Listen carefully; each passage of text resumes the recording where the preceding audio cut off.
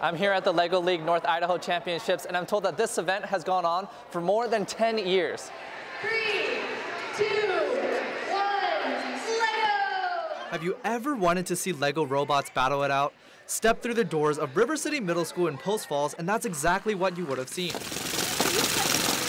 A lot of stress. Everything's very strict on the line of what we want to get done, but we think we did pretty well.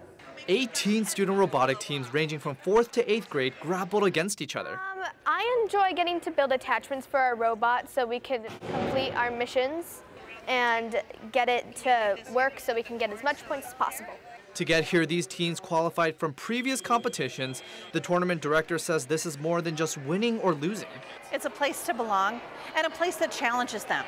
Some of these kids need to be challenged. A lot of behavior problems can come from the fact that the kid is bored. First Idaho is the tournament's host. They're part of a nationwide organization encouraging students to pursue science and technology. If you give a kid an occasion, they will rise to it every single time, and sometimes they will exceed that. But before they get here, each robotic team must first build and program their robots throughout the school year. Some of the moves the robots do include lifting and carrying objects. We had just gotten back from a presentation which the judges said was really good. And just like any middle schooler, well, who wouldn't want to win? I hope we win this. I'm really scared, but I'm feeling confident.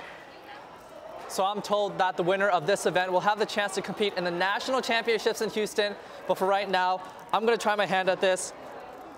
Oh, look, it's working. Hey, look at this go. In Post Falls, Nathan Hyun, KREM 2 News.